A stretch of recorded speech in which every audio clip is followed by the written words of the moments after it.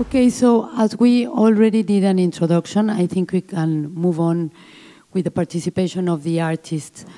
And the first turn will be Zazil Barba. Hello, my name is Zazil Barba. I'm also from Guadalajara, but I live in Mexico City. I'm presenting the piece Máquina Organismo, that is the one that is on the stairs and on the gallery.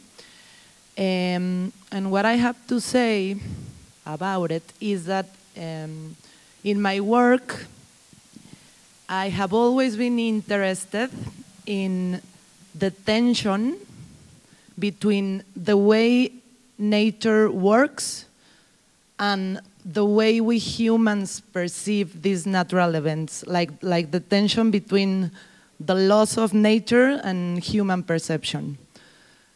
I think I decide to focus in this tension, perhaps in an attempt, a failed attempt of understand how is that we have distanced so much from nature to the point of considering it as something apart from us, like an alien universe that occurs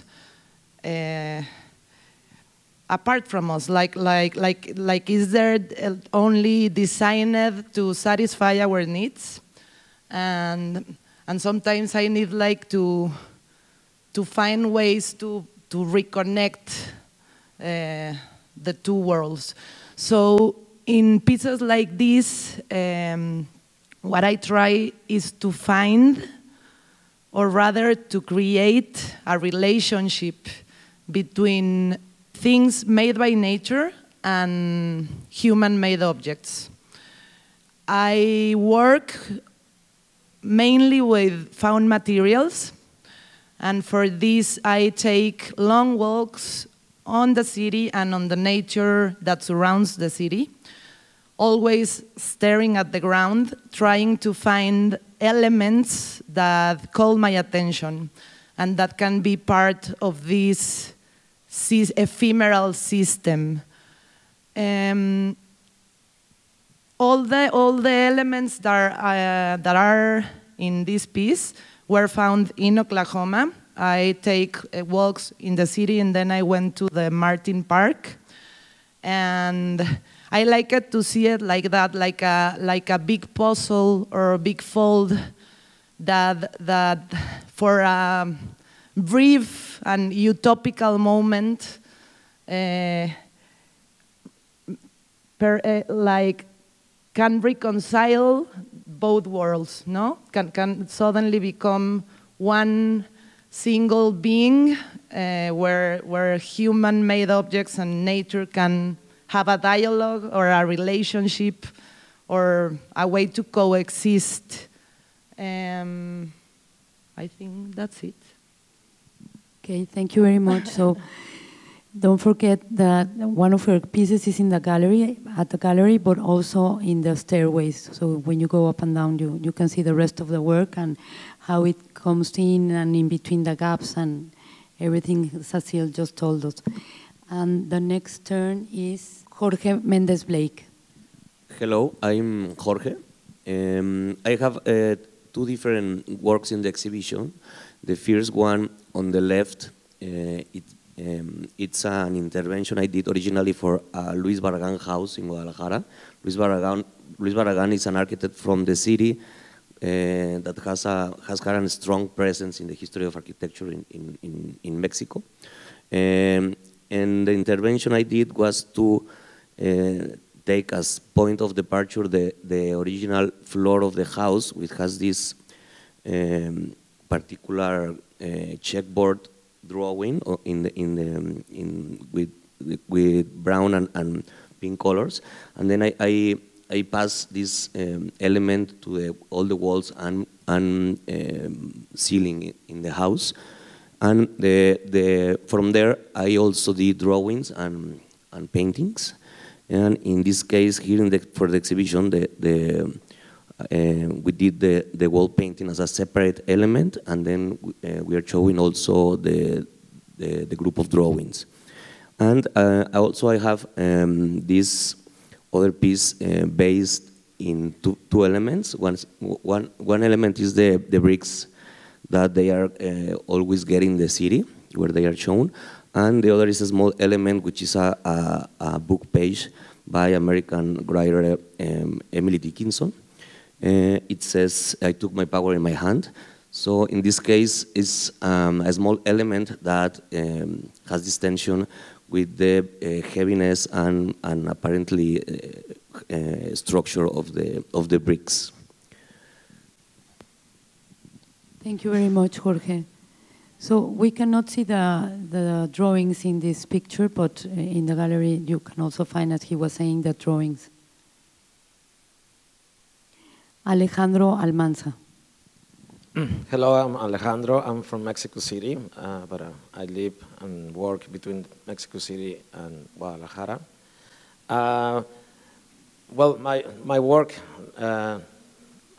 is interested in exploring how we deal with physicality, with materials, with physics laws, and the way architecture makes us, how to kind of deal with the world in a way, no? And how we perceive nature too. It's funny that us humans, we always kind of, like you're in your living room and you put I think the living room is the most artificial space in the world. It's like it keeps you safe from the outside. What is the outside? It's nature. So we say no to nature, and we need to have this shelter. No? It's interesting that almost in the United States, everything's made of wood and plywood. No? And in Mexico, we have everything of brick and mortar, no? And concrete. No? So we deal with that kind of architecture way different. No? I remember my sculptor professor is like, "Oh, you Mexicans always kind of do the concrete." No? And I've always been doing that. No?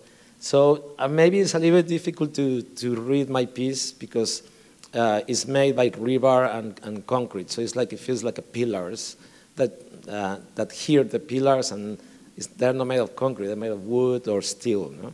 For any kind of like a lamp post or electrical post. No? So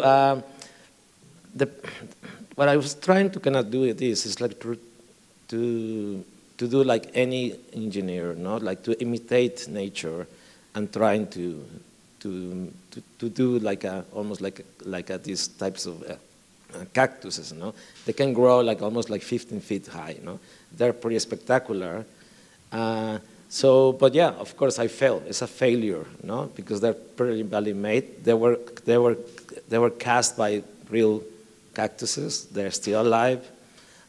But in my studio, now they are different. You know? They grow, and so for me it was interesting to see that and to see, well, this is a building in a way, because those cactuses, when they break with the wind, they start growing again. So. And it feels like that too in city. It's like organic, you know. They destroy buildings and they create new ones, you know. So I don't know. I can go to another places with this piece, but I think it's one of the. I think I'm okay with this. Okay. Thank you very much, Alejandro. And the next turn is Octavio Abúndez. Hi, my name is Octavio. I'm from. Originally, I was born in Monterrey, but then my parents moved to Guadalajara, and I'm from Guadalajara, in the mind and in the spirit. And I studied architecture, but then I turned away from that because I understood there would always be like a client, and I didn't want to lose that, like freedom that is in the arts. And so the painting that's here, the work that's here, is a series that started in 2019, and it's called Histories, with a parenthesis between the H and the I, because there's no possible total objectivity towards events in history. So all the pieces, all the texts are to be read with that intention that I'm not trying to declare that's the truth. That's just like a version of the truth. And so the painting is 256 different color panels, and each with a different text. And it deals with the idea of utopia and the history of that concept, where it emerged, how it has been handled politically, economically, and it focused a lot on utopian experiments, mainly in the United States, when pilgrims and other kind of religious protesters came from Europe to America to try to establish new ways of living. And it's also a history of all the failures, of the many failures of those communities that were destroyed by greed, by laziness, by grasshoppers sometimes. So there's like plagues and tuberculosis and all that kind of stuff that happens. And the point of these works is to get people to consider or to think about that subject that, for me, it's like the most important thing we should be worrying about, which is where we're heading now as a global civilization, and what steps do we need to take to make it better than we're actually doing it now. So that's the work in its textual like level. And in the painterly level, this piece is an appropriation of Gerhard Richter's paintings. It's called 256 Colors. There are 4 of those. So I'm also copying 4 of those paintings, but they're not the same colors. They are very different. And they are different also in the way that they can rearrange in endless, almost endless possibilities. So the idea is to have the picture moving. It can be reframed, it can have holes, something can be missing. So I like to explore that painting, which is not like fixed to a wall or to a rigid set. So this is like the original position, and then it can go on to becoming a painting that keeps on changing itself. Keeps on moving. And that's it. Thank you very much. And the last turn is Daniela Ramírez. Hello, I'm Daniela Ramírez. I'm from Guadalajara as well. I did my studies in arts in Guanajuato, which is a city nearby. But I live in Guadalajara for like 6 years already. And this painting, I made it specifically for this exhibition, but it's part of a series that I have been developing since 2014. And what I chose to do is like building these landscapes out of different species that, to me, they speak about history of the city. So I like to relate the specific like history with the rest of like the world, kind of. I mean, so there's many specific things that I find really interesting in how we decide to create the city landscape with like plants that are not originally, and I'm interested in like how they get there and in this moment. And like I was saying, like Guadalajara, we relate a lot with trees. Like we're super proud of our trees. There's like so many flowery trees, and so if you start to wonder, there is like this Galliana tree that it comes from West Africa, and it has this, but it's one of the most invasive plants in the world, and now we have it like showing off all over the city of Guadalajara. And also like the peacock flower, the tabachín, is like a flower that used to serve women for like abortion purposes, or like the banana trees, they have this like really rough history in all Latin America. So I like thinking or like inventing these landscapes that are like really colorful and pretty and stuff, but that if you are intrigued like I am, like you might find what's behind that. And I also think that through painting, like representing things, like I wanna not only like represent, but also like play with the painting as well. Like painting itself is like an own language. So I really build these paintings with like different layers and with time. And I feel like painting kind of reveals itself at the end. So yeah, I do the painting, but also like the painting do a lot of the work. And I think I, as an artist, like I enjoy this process of being with the materials and also like I don't have like the last words, you know, with my paintings. Like you make some decisions, but at the end it shapes itself. So I find that part also, yeah, I think that's also part of what I do, like a lot of mistakes that I battle with, but at the end I enjoy, and I think, yeah, like that's part. And also feel like all this colorful palette, I appeal more, and like sizes and shapes, and I appeal more to the perception of people.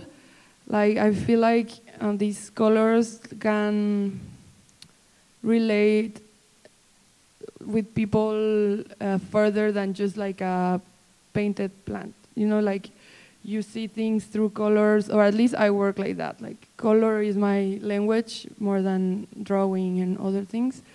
So yeah, I always feel like there's something behind the images. So I try to like share with people, and yeah, so far is that. And so these species specifically are like ones I found in Guadalajara, in different gardens, or like throughout the city, and in like important like colonial spots in Guadalajara. And yes, very much. Thank you, Daniela. So I would like to ask a question for everyone. How does these important cultural figures, how do they affect your work, or if you have them in mind, or not at all? For example, in Alejandro Almanza's piece, when Juan Rulfo, it was made for a show around the personage or the character of Juan Rulfo. And in Jorge Méndez Blake works, we also see the influence or the homage to Barragan. But to the rest, for example, Zazil, Daniela, and Octavio, do you have in mind at some point at least one of these figures? I don't know, maybe Orozco, his colors, or if it matters to your work.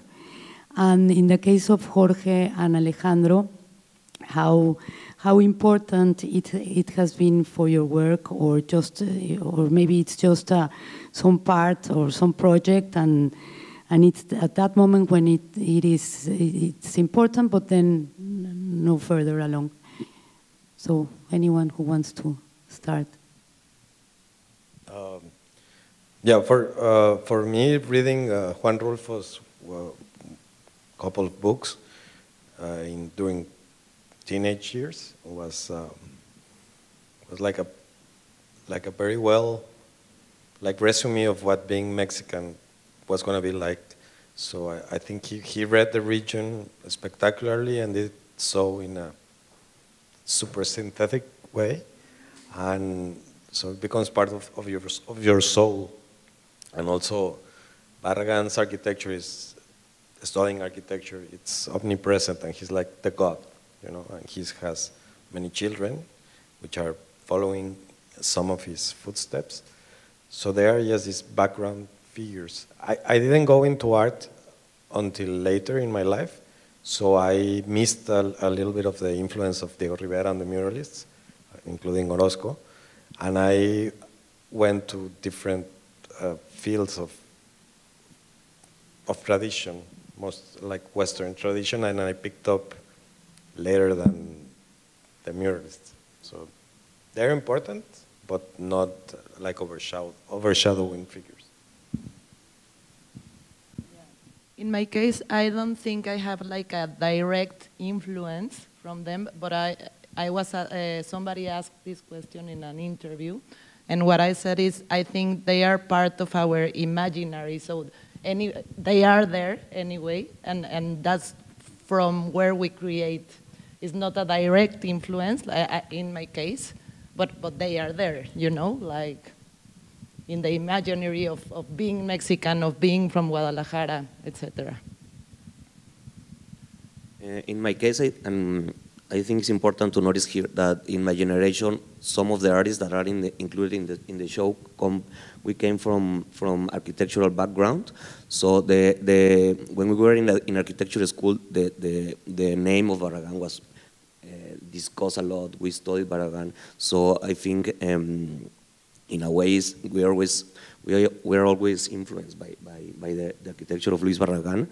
And then you decide afterwards if you want to really base what you're doing in Barragán or just to make a discussion with the influence. But I think it's always there, even if it's. In my case, the work is literally, it comes from Barragán, no? But it's for a special project only. And I think it's something that you have to with time, you learn to live with, you know, with the influence of in the case with Barragán. Yeah, for me, for the piece of the cactus, yeah, what it was a commission almost for a show of Juan Rulfo's photos. That he happened to be an amazing photographer, and it was just photos of the country, you know, the country feel that kind of.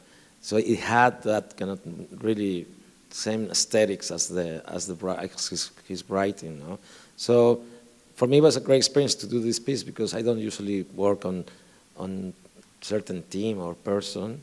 It was kind of great to really go back to read the book again and go see the pictures and just experience. And I went to outside Jalisco just to see these landscapes he describes. You know? So it was kind of great to kind of just go back and think about him. You know? So it was pretty interesting to do that.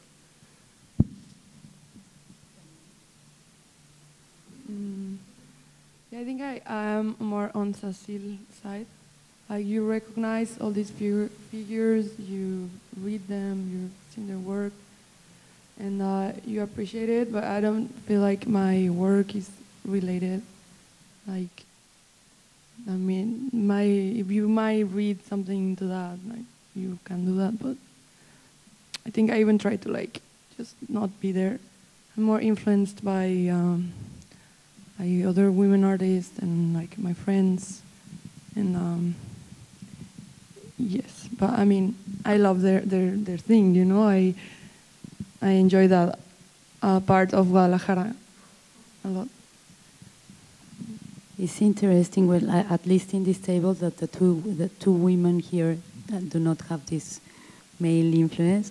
And I was thinking about María Izquierdo, that she's from Jalisco, but we don't feel her weight so much, no? Maybe because she hasn't been so studied, and she was appointed to represent Mexico in one World Fair or something like that.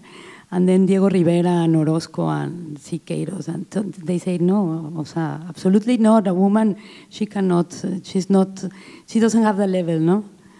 So, okay.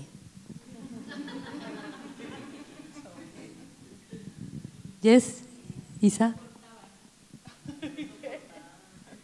Well, thank you very much. If you don't have anything else to say, no, we should pass the mic. Yeah, we should pass it. Yeah, do we have any questions? Okay. I could have asked that directly, but I've always been very curious with Jorge, with how do you select like the pieces of literature that you include in your work, or in this case, why is Emily Dickinson related to that piece? As Isa said, you have obsessions that you cannot escape from, and always I try to be very careful with the choose of the reference that I use. In this case, the writer. and for me, it's been like a long dialogue with Emily Dickinson and her poetry, and which I use as reference in other works, not only this one.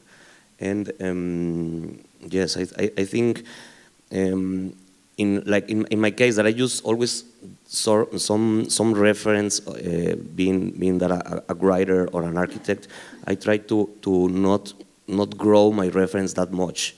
Try to stay more or less in a small group of or similar reference during the year, no? So to make the work more precise. Another question? Okay, coming right over. We'll meet in the middle. I have a follow-up question, Jorge. How did you discover the hyphenation patterns in Emily Dickinson's body of work that influenced a series of your paintings? The hyphens, the dashes? The dashes and hyphens is, yeah. First, when I visit the house of her house in Amherst, one of the persons that work there make these remarks about the importance of the use of hyphens in her poetry, which I found amazing. And I also try to. It's important to, if you use, I think if you are talking with a very classical reference, I think as an artist you have to add something, and sometimes it's better to look at the margins of things. In this case, for me, was the hyphens. No, this way of writing in which almost the reader becomes like the one that is finishing the lines, for example, no? Because it's very different to finish a line with a point than to finish it with a hyphen. So I really like that and began working with that. Thank you. I have a textual follow-up question. Jorge just said that he really limits his sets of influences or the inspirations for his works to a small group of writers that begin in the modern period and come to the contemporary period. But Octavio, you're all over the place. You've got ancient Greece, Golden Age ancient Greece, Plato, you've got Carl Sagan, you've got found text, you've got contemporary references. So similar questions, how do you select the vast array of texts that you appropriate or leverage for your works? In this case, for the utopian piece, I had to go all over the place because I didn't want it to be like Westernly oriented, although it is very Westernly oriented. Because there have been very few examples in China, for example, or in India there's a couple of them. But it's most of a Western idea, and it has been since Greek. So whenever the work calls for that distance or that depth into many different things, the work itself sets like the limits, and that's why it's so like all over the place. In terms of painting, the only thing that really interests me is minimalism and the response towards the world. It was art made in the 60s and 70s, which, in my opinion, it speaks of a silence from the artists, and I think I cannot do that anymore. So that's like the response. Yeah. Okay, I have a question. I'm curious about Guadalajara specifically, and cities change, right? In general, like the city that we were born into is not the same city that we experience when we're 20, when we're 30, when we're 40. And so I'm thinking about like Oklahoma City, right, as it changes. As the city changes, has your work changed with the city in any way? Has that impacted your work in any way? Well, me, for example, I lived for 6 or 7 years not in Guadalajara. So, and I was living like nearby nature. So I started this relationship with nature, like being in the mountain. I mean, it's not like a forest mountain, it's like more desert mountain. And then I moved to Guadalajara, so in order to develop this relationship with nature, like I appeal to the streets.